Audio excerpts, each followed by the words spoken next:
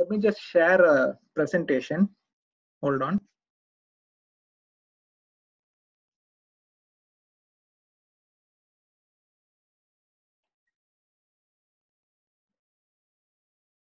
Okay, ready.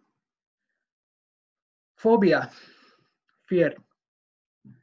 Is there anyone here who does not fear anything? Show of hands, maybe? Nobody? I know. Dear Toastmasters, dear guests, a few weeks ago, our friend Werner gave a speech, and in his presentation, he used certain pictures that triggered me. Now, I was triggered to such an extent that I had to prepare a speech about that. And I'm going to talk about my biggest fear, arachnophobia, the fear of spiders. A lot of people are agreeing with me. I'm happy. Now, if you're a normal person, you would also share my fear. If it is one of the main reasons that I chose to do masters in Germany and not go to Australia, because in Australia there are spiders as big as dogs. If you think spiders are cool, it is probably because of this guy. Ah. Now, who wouldn't like to swing around New York City in style? But that is just a completely different world. The real world of spiders is a whole another horror story. And I'm stopping the share. Let me tell you my story, my dear friends. Back when I was a child, I used to go to my grandparents' place for summer vacation. And in this place, it receives a lot of rainfall. And because the water stagnates, there will be a lot of mosquitoes breeding. And because of that, there will be a lot of frogs. And because of that, there will be a lot of garden snakes. And because of that, there will be a lot of king cobras. This is called the food chain, but this is outside the house.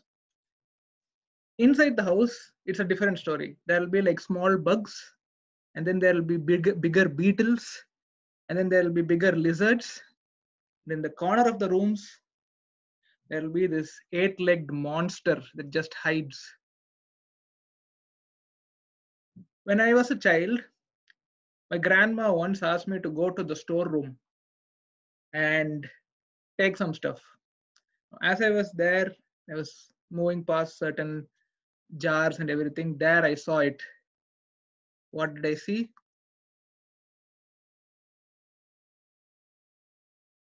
This is actually an Indian spider. It's called an Indian huntsman, and it is as big as my face.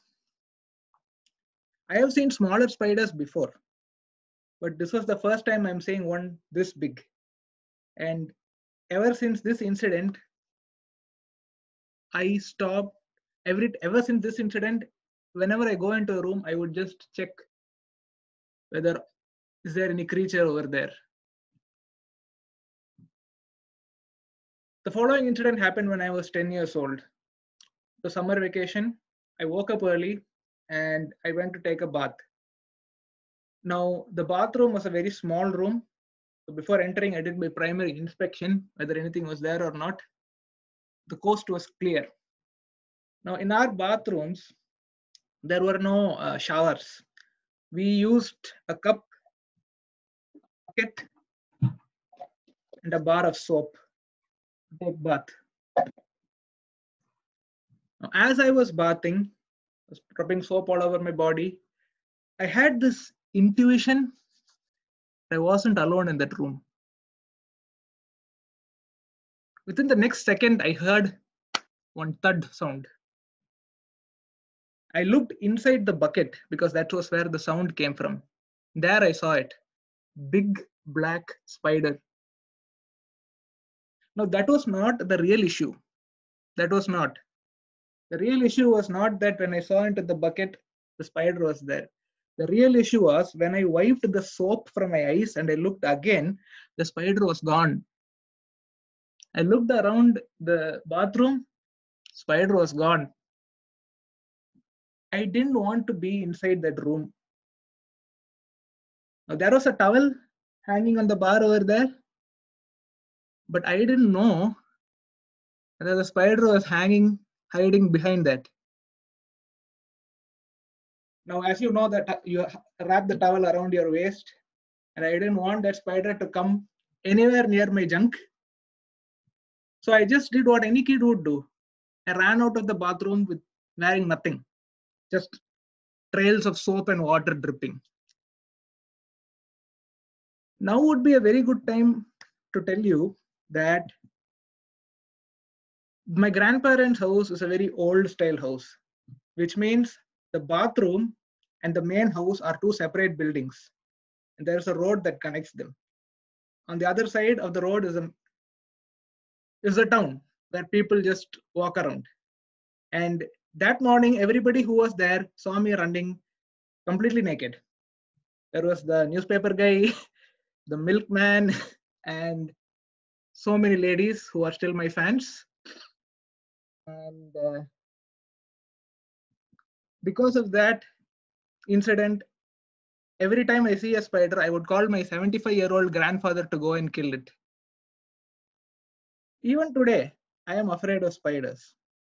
Let me tell you one thing.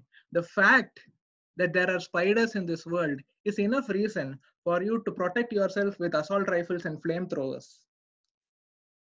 Let's say you have a spider in your house. There's a spider that is walking in your bed. My suggestion to you is burn the bed. And to be safe, burn your entire house. Just to be sure, once more, drop a nuclear bomb on your town and move to a different city. Now, and when Elon Musk finally tries to become successful in colonizing Mars, take the first rocket, go there and settle down in peace. There are no spiders in Mars. At least I hope so. Every fear can be overcome. We can embolden ourselves to overcome any fear. Now, I read online that the way to overcome arachnophobia is by exposure therapy. And that means you have to let the spider walk on you. To that I say, hell no, not now, not ever, not in this lifetime. Back to the Toastmaster. Thank you.